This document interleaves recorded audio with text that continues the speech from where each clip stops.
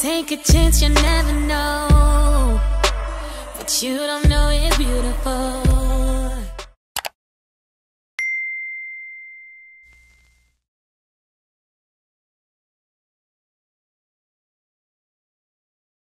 Hey you, and welcome back to my channel. My name is Deja if this is your very first time here. So for today's video, I'm gonna attempt to do this for the fourth time. So today I'm going to be reviewing, I shouldn't even say trying out anymore because I tried it 3 times already. I'm going to be reviewing the Fenty Pro Filter Soft Matte Powder Foundation. Now, if you guys watched my last video, you knew that I had an issue and a hiccup with trying to record one of my videos. This was the video that I had an issue with trying to record for the 3rd time. So hopefully 4 times is the charm. So if you click on this video, that means you're interested in trying to figure out what this specific shade looks like and how it works and how the powder in general, exactly what it is and how it performs and stuff like that. So this powder, Rihanna made a lot of claims when it comes to this powder. It's supposed to be sweat resistant, crease resistant, humidity resistant. It's not supposed to clog your pores. It's not supposed to give you any flashback. It's supposed to be light to full coverage, which it's a powder. This was my very first time period trying any powder foundations, and I'm not gonna lie, it was a struggle in general with trying to figure out my shades. A lot of people, if you watch reviews already on this product, a lot of people said that the shade is supposed to match your liquid shades in either the hydrating or the soft matte liquid foundation that she has, but a lot of people said that obviously it's not the same thing, that the color payoff and the powder is a lot different than what the liquid foundation is, and I found that to be true.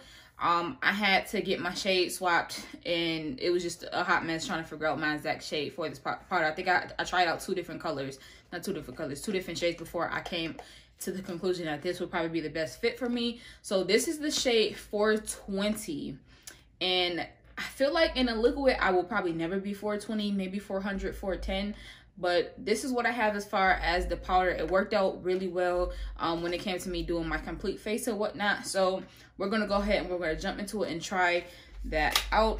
I went ahead and put it back in the package and everything, but this is what it looks like. We have this nice white, what is this, an octagon shape. You open it up and then you have a top mirror, you have the product, and then you flip it up and you have a more zoomed in mirror, and then the sponge. We're gonna go ahead and jump into this review tutorial, whatever you want to call it, because at this moment I don't even know what it is. I didn't try to do this 3 times already.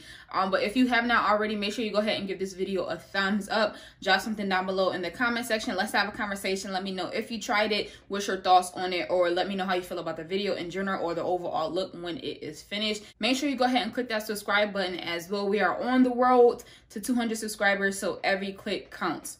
Okay, now to the review. I already moisturized my face earlier when I did my eyebrows, but I'm going to go ahead and do it again. I'm going to try and do the same step by step and use all the products that I did the last time, because I feel like it came out so perfect last time and I was so mad that I didn't have the proper footage. I'm sorry. So I'm going to be using this Laneige Water Bank Moisturizing Cream. This is like a little mini one. I got it in my birthday gift set from Sephora, and I absolutely love it. When I finish this out, I'm going to buy the full one. So I'm going to go ahead and use that, get nice and moisturized. Obviously, the better you prep your skin, the better the foundation and everything, the complete look is going to be. Okay, so we are all moisturized. Now I'm gonna go ahead and use this primer. I went ahead and picked up the Laura Mercier Pure Canvas primer. It's supposed to be blurring, silicone free. This is like the really mini one. I got this with my points from Sephora. I just wanted to try it out, so I got the mini one.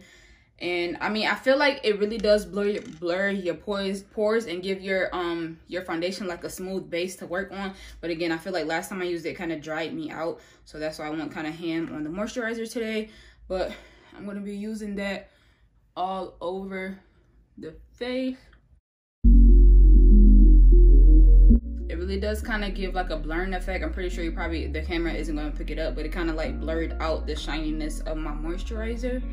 So When it comes to using a powder foundation, you really don't want to use use your normal process, depending on what your process is. When it comes to putting it on, you don't want to put it on first, then go over it with your liquids and creams. You want to do underpainting, so you want to do your liquids and your creams, your concealers, and all that other stuff beforehand, so that when you put the powder on, it's pretty much just setting in place and covering up what you already did. You don't want to put liquids on top of it because it's going to turn like muddy and stuff, so you want to do everything beforehand. So that's what we're going to do. So I'm going to be concealing and contouring first. I'm going to be using the Fenty concealer in the shade 385.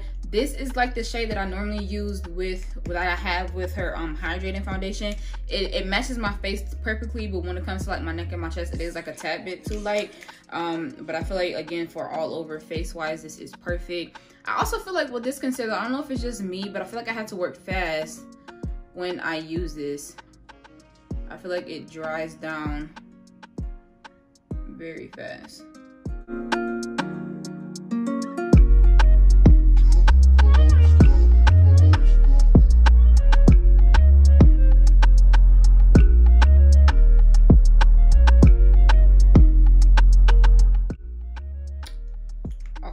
I look crazy, but again, we're underpainting, so this is the process.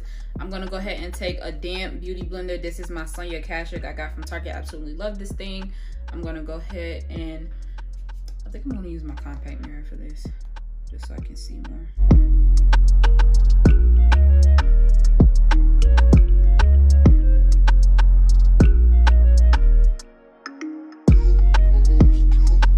So I'm gonna go ahead and conceal with the Too Faced Born This Way multi-use sculpting concealer in the shade Warm Sand. So I'm gonna put it mainly in my inner corner. I'm gonna focus it in there, and then put do that little line right there to kind of give. Doing this method right here, putting some in your inner eye and then somewhere in the outer, kind of when you blend it out, it kind of helps lift up your cheeks a little bit. So.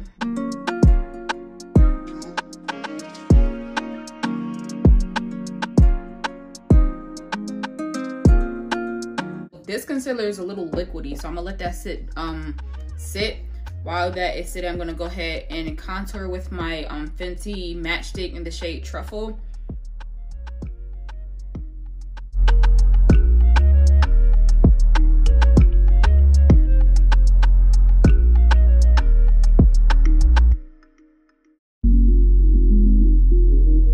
All right, so let's go ahead and blend the highlight out.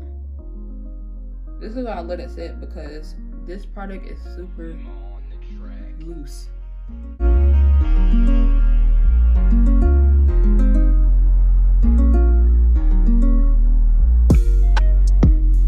Okay, so the highlight is all blended out, so I'm gonna go ahead and set just my under eye lightly. I'm not gonna bake, I'm just gonna set it so it don't crease and move while I blend out the powder foundation.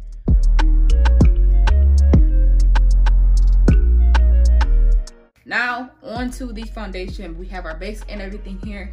Now if you can't tell, you really gonna be only putting the powder foundation in this bottom area, because there's nothing here.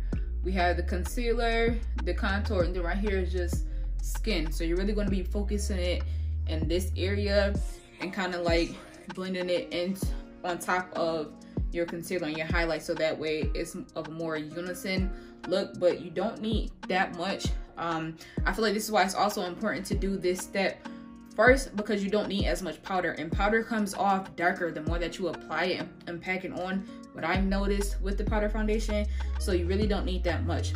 So I'm going to actually use a brush. I feel like I get better coverage with the brush versus the sponge. I'm gonna go in with the brush first, and then if I need to go over with the sponge, I will. So I'm just gonna be taking my BH Cosmetics powder brush, nothing too fancy. I'm gonna go ahead and swirl, tap, whatever you wanna do into the product, and then brush that one. So I know it's coming off a little bit darker. Like I said, this shade is darker than what I am, but it's gonna come together. And I'm gonna lightly tap it over everywhere else to blend in everything. I'm not really going over my under eye. I don't want that. I'm just like taking it over my concealer and where the highlight and the contour meets, so it can kind of just like blend everything in. Oh my God, something in my eye.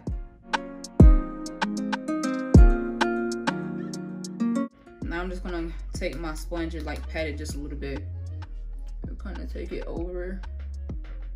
Take it over your under eye. You don't want to put it all over because we highlight it and conceal it for a reason.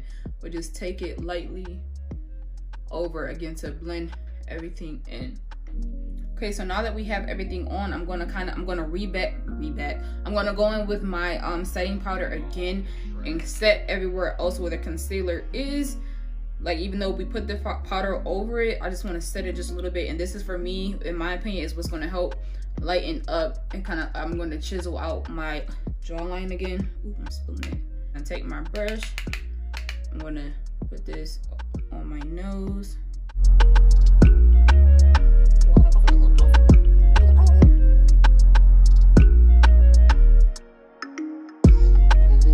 I'm kind of getting a little bit washed out, but we're gonna fix it again. Like I said, trust the process.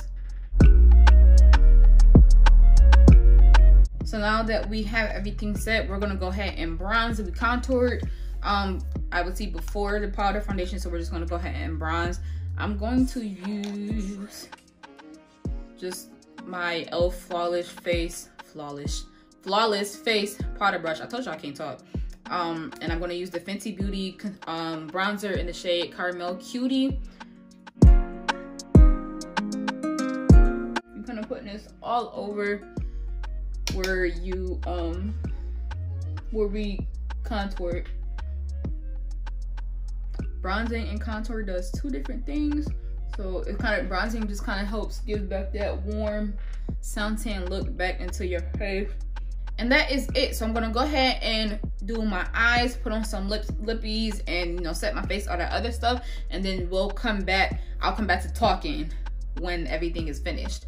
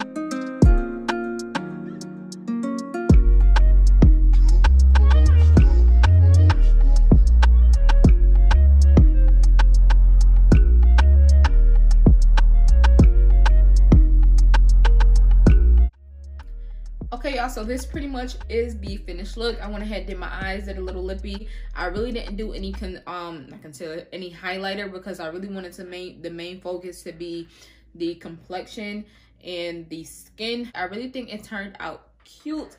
This eye combo, I wasn't even expecting it. I wasn't even gonna go this pink route, but I think it's so cute. But overall, as far as the foundation and the face, that's what we're here for. That's what we're viewing.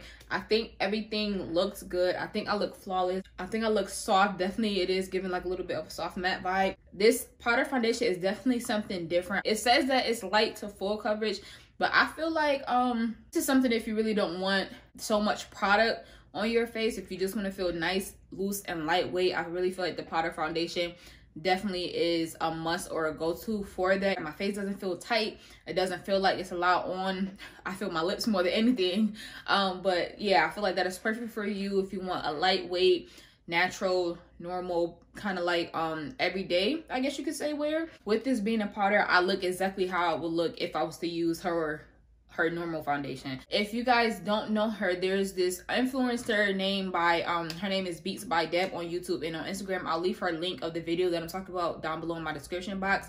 But she did the review on this, and she didn't use any liquid. She used all powder. She brought 3 different shades, a shade for her under eye, a shade for all over, and a shade to contour with, and it came out looking so flawless and so beautiful. That is definitely something that you can consider too if you don't want any liquids period on your face. Is the only thing you want to have on is powder. Give you a quick 5-10 minute beat. That's it. That'll be perfect for you to pick this up in a lighter and a deeper shade. I might honestly do it and try that way out. Again, she has a lot of claims when it comes to this powder foundation. I really can't test the sweat and the humidity because I live in Buffalo. It is winter time right now and it's actually snowing, so I really don't have any say there. But it is about 6 o'clock. It's a little bit later than I wanted to do when I recorded this video, so I'll probably keep this on until about 11 or 12. I'll go edit the part of the video that I'm saying now. While I do all of that, kind of see how my face holds up, and then I'll come back around like 10 or 11 and see, you know, as far as wear test wise, what are we looking like. I'll be back in a little bit.